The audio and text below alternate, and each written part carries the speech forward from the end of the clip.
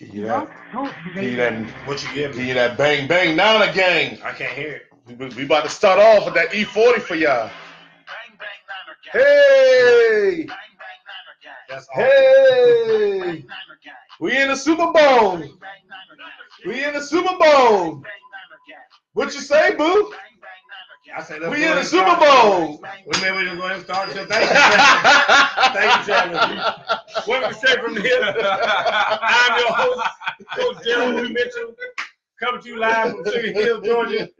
We've been brought to you by the Playbook, also on Twitter at Playbook Athlete. All right, let's go to the first segment today. Fan versus coach. Niners beat the Packers. So, hey, get that Niner gang going. Hey, we in the Super Bowl, coach. As a guy that's a fan of the Niners, like you would be happier that we in the Super Bowl. Well, we're not after weeks of doubting, well, that's you doubted them. Of weeks of not being sure about them, wouldn't you be happy they in the Super Bowl? But we're not going to win the Super Bowl. That's the whole thing about it. Oh, we'll talk about that next week's show for predictions. Yeah. Well, we have to talk about it a little bit today, but go ahead. All right, overview of the game. What did you think of the game? It was a good game. I mean, I good for the Niners. Here's my thing. Mm-hmm. And this is why, and I know you don't want to talk about this yet or whatever the case may be. Oh, we got it on the list for the next segment. I know, but this is a little bit. I got to say this up front so you know why I didn't like the game per se. Because I don't think that is a typical football game. No. Where your quarterback only throws the ball 8 times. Right. Who else seen an NFL game like that? I mean. Oh, I did. Tim Tebow. Well, thank you. Joe Flacco. There you go. No Brian Tannehill. What's the combination here? Quarterback stuff. Okay, that's what that common thread is right there. And that's what I'm saying. Same thing with Lamar Jackson. We had games where he was doing the same type of thing. Right. He was 6 for 8 for 77 yards. Right. I mean, threw the ball 3 times. And I'm telling you right now, and I love football and I love running. I got tired of watching that. I mean, I was like, okay, I don't want to see any more of this. It's obvious they can't stop them from running. Right. And if you're that kind of person that likes to see that, I don't. I mean, if you're going to run, but I mean, give me a play action pass every now and then. So they ain't give a chance. I just want to take a second and go to. I'm gonna speak to the Falcon fans directly. Come on, and a little bit of you. Okay. Isn't that what they wanted in the Super Bowl? Isn't that what the Falcon fans wanted in the Super Bowl? Yeah, we'll talk about that. What they wanted? We can talk about that too. Also, we talk about it too. And how many of us have sat on our couches? And I remember particularly when the hardball Super Bowl with Kaepernick, and we'll get to that in a second. But we sat on our couches, and then the quarterback throws the ball. And it's incompletion. Let's say whatever the case may be. Stops the clock and everything. And then we go, what do we go? We go, why are we throwing the ball? We just be running. We kill them with the run all day, running. Then again, guys, listen to me. There are a lot of teams. And a head coach of a football team, Bill Ballard, told me years ago. He's a historian. Yeah. He's a history teacher. Right. He said, if you knew your history about the Super Bowl, the team with the most ground game, the most most yards on the ground, wins like 90%. Well, and that's my point is that we finally got the game that did exactly what we yell on the couch about every single Sunday when someone's killing them with the ground game. We got it, and we go, well, not you in particular, but a lot of people, all I heard from people in my tweets go, well, they just did that because they were trying to protect Jimmy Garoppolo. Blah, blah. And I'm like, right or wrong, if you want to believe that or not, and we'll get into that in a second. I know, I got you. The point is, if I can run the ball and win the game without my quarterback having to do anything, and I agree. Why would I not do it? The strategy was very good, man. So, I mean, and I feel you. I'm just telling you that for me, I wanted to see, and this is very selfish of me, I wanted to see Jimmy Garoppolo do something other than hand the ball off because I need for him to make me a believer. And we've been on this all season. Yeah. Those of you fans of the show, I've been on this all season long about Gigolo Jimmy. That's what I call him. He looked like a porn star to me. But Gigolo Jimmy, I want to see him do something meaningful. Give me a 15. It don't have to be a deep ball. Just give me a 15-yard laser across the middle to show me that if we need you to, you can. I didn't see it. Okay. And that's all I'm saying.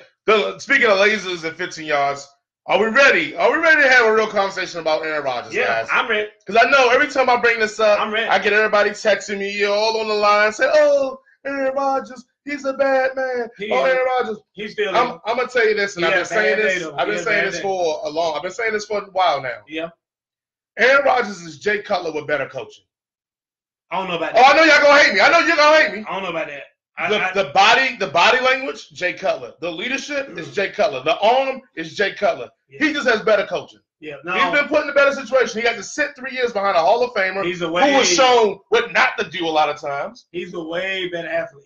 Jay Cutler ain't never been able to scramble and throw the ball and do near the thing. Yeah, we'll get into semantics. I'm saying the fact of if he had Aaron Rodgers, let's say the Niners would have drafted Aaron Rodgers, and he went to those dysfunctional 49ers back then, we would be looking at Aaron Rodgers like a bust. And we would be talking about all the things that we ignore now, his body language, his poor leadership. We would be bringing that up in a heartbeat. But because look at that laser-like arm. Look at all his stuff and all the great coaching he had, all the great parts he had around him. Because this, truth be told, Green Bay does do a good job of drafting and bringing people in because they can't get free agents. They typically do a good job with the coaching hires. And he was allowed to sit 3 years behind a Hall of Famer, which I don't care if the Hall of Famer didn't help you. You pick up things from being behind a great player.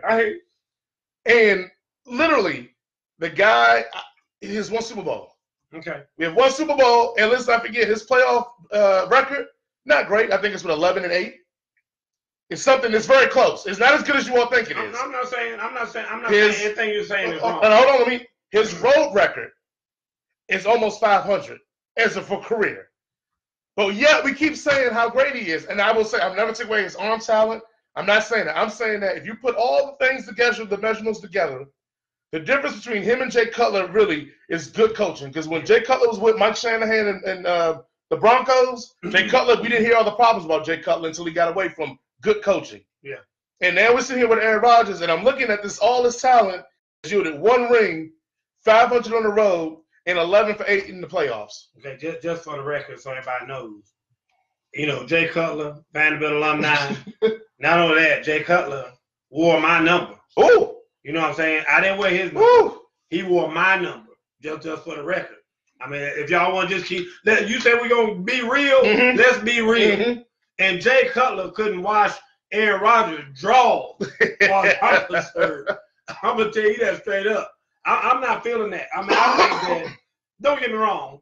I think that Aaron Rodgers is past his time. But I guess the point I'm trying to get to it is that, like, and I remember we interviewed Bradley Roby here on this show when Bradley was still with the Broncos. And I know people that have been a long-time viewers, you guys remember when we interviewed him. And I asked him a direct question about Peyton Manning's impact on the team because his skills had diminished. Yep. And if you remember what Bradley's answer was? Bradley's answer was saying how Peyton's leadership, his preparedness, all the stuff that was the intangibles in the locker room is why the team and the rallied around him and did that. Had anything to do with it. I don't see that from Aaron Rodgers. Like, this kind of game is one of those games where Aaron Rodgers' intangibles is what he needed to display to help his team. Well, now, other than I think now it's just a better team, but to put on a better performance. Like, where was the fire? Where was the aggression? Where is my O-line? I need y'all to step this up. Hey, coach, I need some, like, where was any of that moxie? Just let me say it just wasn't there, and it's never been there in his career. Let me say this. When I think of Aaron Rodgers, I don't think about intangibles. I'm just keeping it real with you. I mean, is he a great competitor? Yeah. Do I look at him as being one that's going to get the guys fired up and be a good locker room guy and all that? No, I don't. I appreciate Aaron Rodgers for exactly what I see when he plays. Right. The fact that he's smooth. He's comfortable. He moves, slides around in that pocket. He's smart with the football. He knows when to run. He always seems to know exactly where that line of scrimmage is, so that he'll be running full speed and start running sideways and then throw the ball. Those kind of things. I don't think he's a good leader necessarily. I mean, he seems to me to be kind of more of a me guy, right? As far as being kind of selfish and to himself, and I can see him letting other people lead. And I think that maybe people expect him to lead because of his position and because of the fact that he's been in the league as long as he has. But I don't look at Aaron Rodgers as being that guy. Speaking of that guy, is Matt LaFleur that guy for coaching for the Packers? Matt LaFleur, in my opinion, ain't that guy for coaching for anybody. I mean, that's me. I mean, I don't, all these new coaches, and we talked about this some last week. And I just said it's time to move away and let some other folks go. But I don't know if we're letting necessarily the right folks coach. Now, I don't know who Eric Bieniemy is, but I know who he is. He played for Colorado years ago as a running back. But he's an offensive coordinator now for the Kansas City Chiefs. And people are saying he should be getting a shot to be a head coach. There's a lot of other people out there who should be getting a shot at head coaches other than, Flossie's mother's, brothers, sisters, nieces, uncles, baby, child, and all that other kind of stuff, which is what's going on in the league, as opposed to putting qualified people in those positions. I don't think that Matt LaFleur is that guy. I don't think he's going to be that guy. He hasn't done anything to show me that he's any better than Mike McCarthy would have done if Mike McCarthy had been there. Me too. I think biggest testament of a coach is halftime adjustments, and Matt LaFleur was one of the worst coaches in halftime adjustments. Chiefs, the Chiefs beat the Titans. I mean, what do you think of the game?